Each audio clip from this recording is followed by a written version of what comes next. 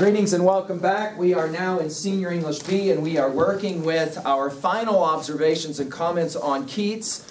The first place we're going to go is to page 867 in your hymnals, where we're going to spend some time talking about this final observation from this work of art. Beauty is truth, truth, beauty.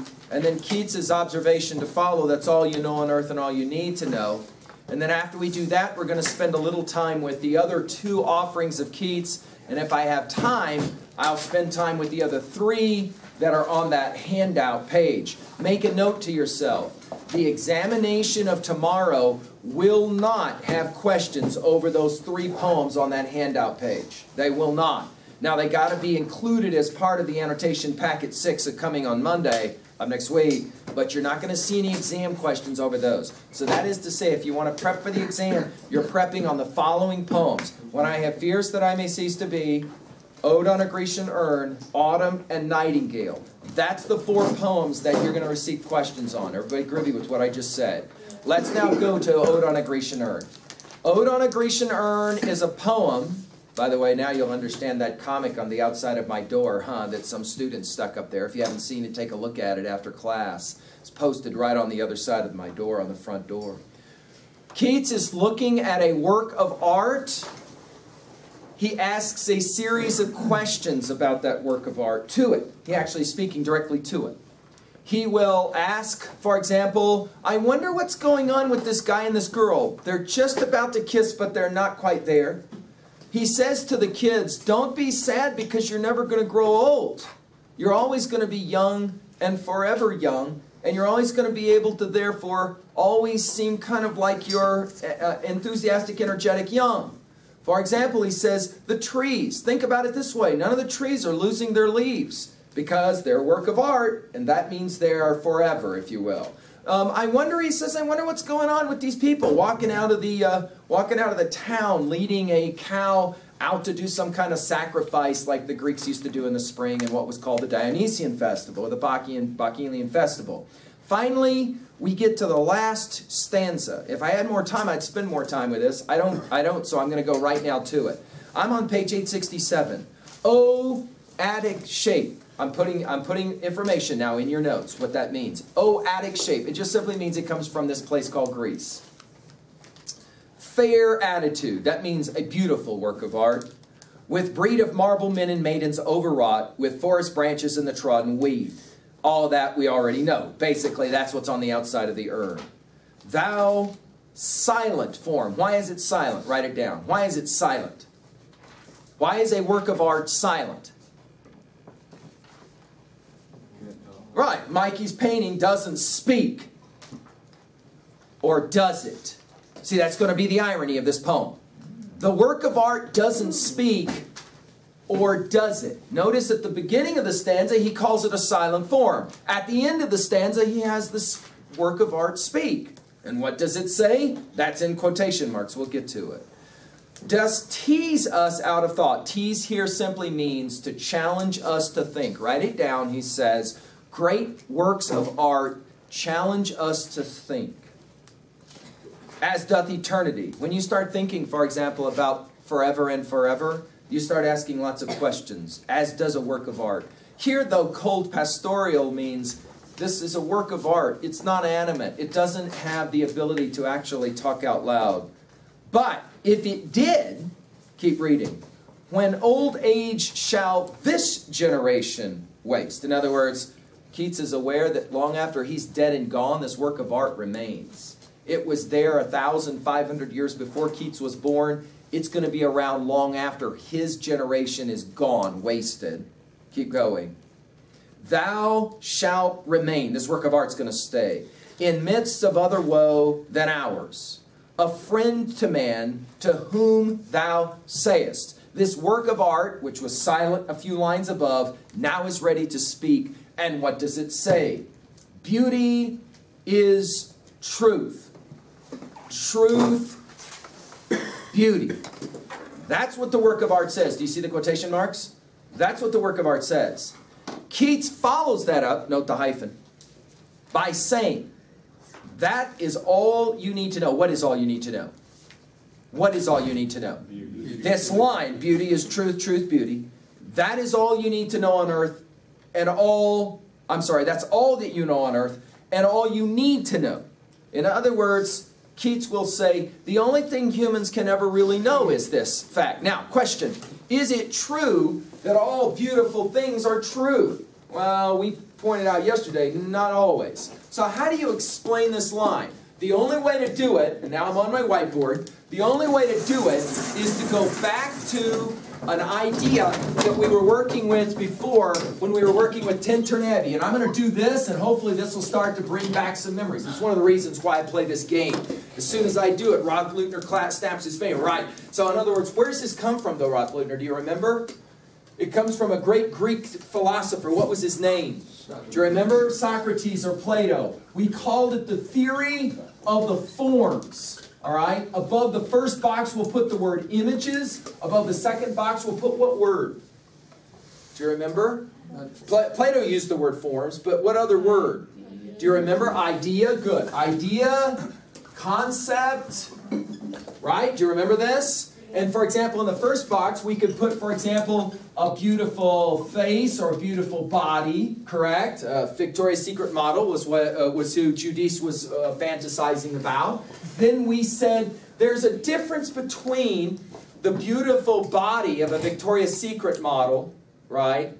Because we know about that beautiful body, sooner or later, everything sags and bags. Remember, we said that. And there's going to be somebody that will pay her money to go, honey, no, nobody wants to see lingerie on you anymore. You just keep the robe on. Nobody, right? Sooner or later. That's what we know about beautiful physical bodies. They're all going to decay. We know that. Inevitably, what happens ultimately to the beautiful Victoria's Secret model? Right, she gets buried in the ground. I mean, you want to dig her body up after 3 months in the ground. She ain't going to look like no Victoria's Secret model, right? We know this intuitively, and yet we're also aware of this thing called beauty, correct? Right now, touch beauty. Well, I'd like to touch a Victoria's Secret model. No. You'd be touching a body that's beautiful. But what about beauty? I want to touch that. Yeah, well, you don't understand. That's not something you touch. That's actually kind of an idea or a concept. If you will, it is formless. Isn't that right? There's no form to it, right? It is meta. This simply means beyond physical, right? It's beyond the physical, right? Beauty, it's beyond the physical. Of the physical body, right? And then you'll remember we played some more games about this. For example, we said Ruthie's tree out in the courtyard. Remember, all of these things are related to the five senses, correct? Ruthie's tree, you can see, touch, taste, etc., etc. But there's a difference between Ruthie's tree and this thing we're going to call nature with a capital N, or energy, right, or energy. Remember, we played this game as well. Plato plays this game talking about human bodies versus spirit or soul. Again, energy, right? Okay. All of the stuff in this box, are you looking at my whiteboard now? I'm helping you understand Oda integration error. All of the stuff in this box, meta or beyond the physical. In junior English, you remember last year, the Americans called this what? What did Emerson and Thoreau call this? They didn't speak always of metaphysics. They called it what? They used a different word. Trans, which means beyond. Transcendentalism. It's the same concept. In other words, there's this stuff in the first box, but then there's this stuff in the second box, but you can't see, touch, taste it. It's beyond the senses. And yet somehow we have a sense that it actually does exist. Right? We have a sense that it's real. It's just something you can't actually touch. Right? So for example, watch this. We can put here brain. We know that you have a brain. Right? Okay, Ramos, we do know that. Your brain, right? Okay, but that's not the same thing as your mind. If I cut open your brain, I can't find your mind. And your mind is listening to my words right now, and you're processing them on some level. You're thinking about them on some level. Where is that? Where is your mind? Well, we know it's something has something to do with your brain, right? But this is not that confusing. Walk onto any job site. Construction site. I want to touch electricity. I want to see it. Yeah, see, no, you guys are like, no, you don't understand. What do you mean you don't understand? There's lighting. Obviously it's there. Yeah, right, it's there. Well, then if it's there, I ought to be able to touch it. No, see, you don't understand. You can't touch. I want to touch magnetic power. No, you don't understand. I want to touch beauty. I want to touch truth. I want to touch freedom. Right? You got me? Now, go back to Lola. Now I'm ready to ask one more question and we'll be done. This is called what? The title of this poem is called what? Ode. We got that one. He's speaking directly to something. The other word is an apostrophe, right? Ode on a what? Grecian urn. We said Grecian comes from the country of Greece. Urn is that thing that holds ashes of somebody that's died and been, consumed in fire, whatever, on a funeral pyre. Ode on a Grecian urn. Okay, question. Let's call G-U as Grecian urn. Can we do that? Where are you going to put the Grecian urn? In which box are you going to put the Grecian urn? Clearly you're going to put it here, right? I mean, that just makes sense. You can see it, taste it, touch it, etc. Kate's been looking at it. Well then, if that's what goes in the first box, Miss Benitez, what goes in the second box? If a beautiful body goes in the first box, then the word beauty goes in the second box. If Ruthie's tree goes in the first box, but the word nature or energy goes in the second box. If the body goes in the first box and spirit soul goes in the second box. If brain goes in the first box and mind goes in the second box. If Grecian urn goes in the first box, what goes in the second box? Art. Who said art? Outstanding, Rob Luke. Right? With a capital A, a capital R, a capital T. Does that make sense? Right? It's kind of like a musician once said, Bob Marley, I know, said this. There were other great musicians who said this. The music is not in the notes, but in the silence between the notes. Now that is interesting. The music is not in the notes, but in the silence between the notes. That's where the real music lies. Well, now, again, we're playing a game with art, aren't we? And what is it that we learn when we look at great works of art? Are you ready for this? Watch my whiteboard. We learn what? Beauty is truth. Truth is beauty. That's all you know on earth and all you need to know. This is another way to simply say, spending your time around works of art, Grecian art, you begin to identify the value of the stuff in the second box. And the stuff in the second box is all kind of equal. You can't touch beauty, you can't touch truth. And yet, we know they exist somehow. How do we know they exist? Works of art tell us so. They show it to us. The power of the Grecian urn is it reminds us of what's really important in life. If you spend all of your time worrying about the stuff in the first box, you're never going to be a very happy person. And you're certainly not going to know very much. Why?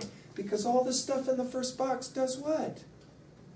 It all does what? Well, it's related to the five senses. It sags and bags. It goes away. It changes. It ultimately goes away to death. Right? But look at Keats. 1,000 years before he was born, that work of art was created. And there it still is. And long after this generation shall waste away, he says this work of art will still be talking. Even though it's silent, it'll still be talking. And what will it say? Beauty is truth. Truth, beauty. In other words, the stuff in the second box is all you ever really need to know about.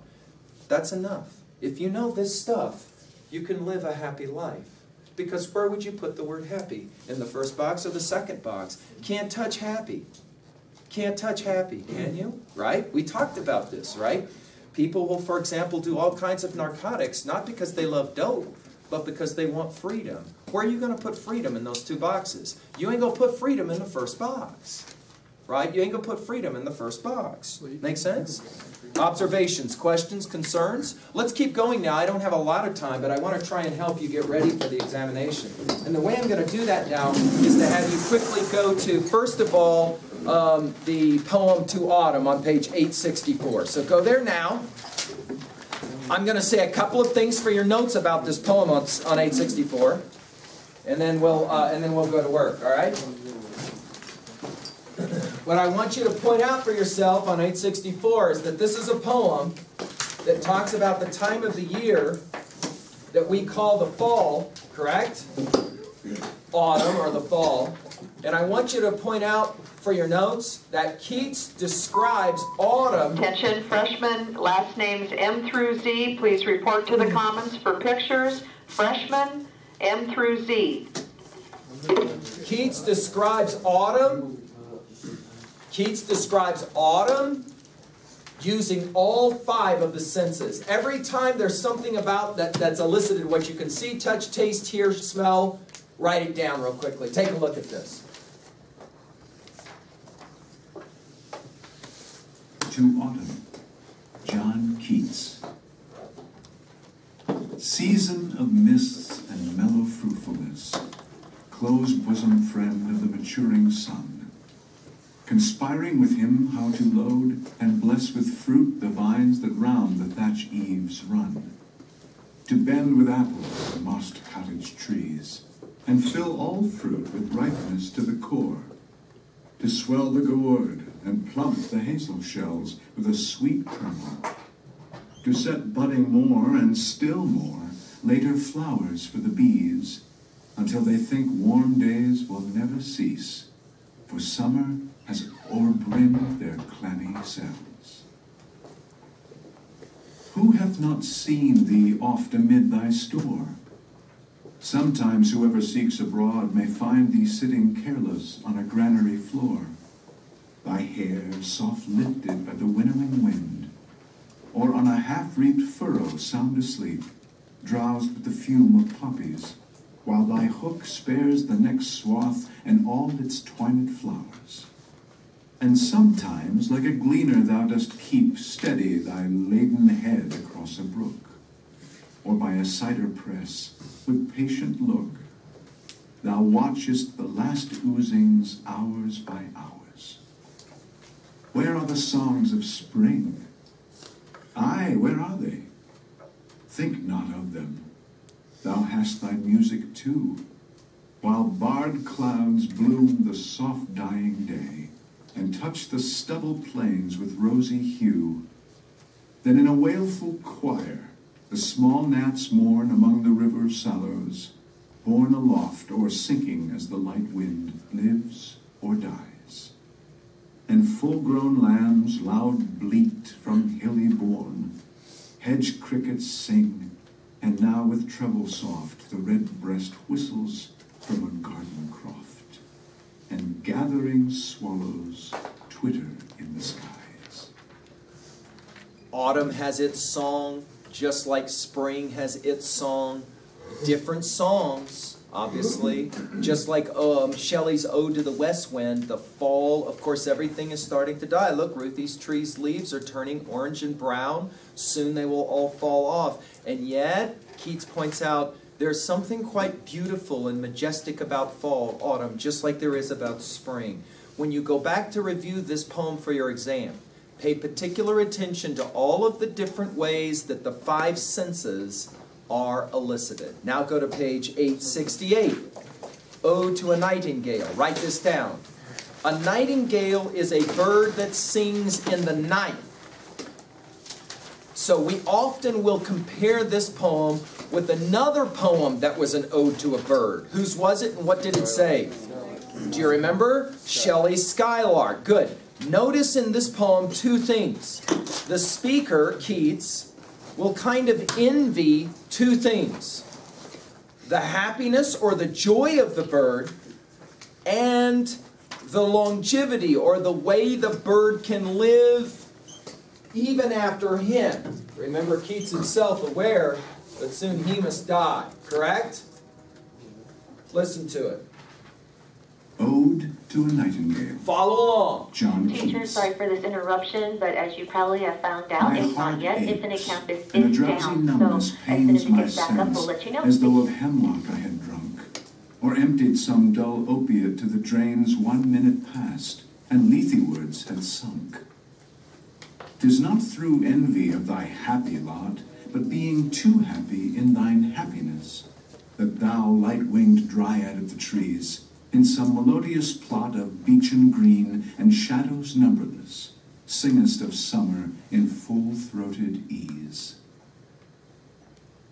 Oh, for a draught of vintage that hath been cooled a long age in the deep-delved earth, tasting of flora and the country green, dance and Provençal song and sunburnt mirth.